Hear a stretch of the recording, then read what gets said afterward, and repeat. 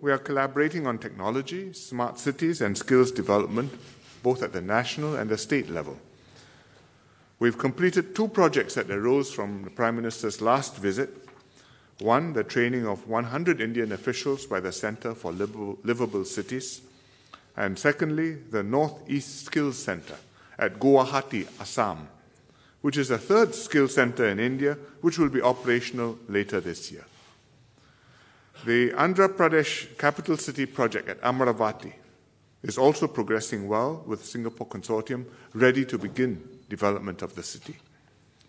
Recently, we launched the Maharashtra-Singapore Joint Committee to explore economic cooperation, including city and airport planning and development in Pune. The Prime Minister and I also agreed that fintech can be another key pillar of our strategic partnership. Digital India and the successful implementation of Aadhaar across India offers tremendous potential to develop fintech services.